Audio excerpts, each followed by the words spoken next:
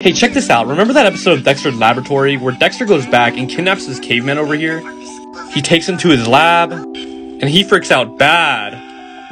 But he befriends Dee Dee, so it's alright.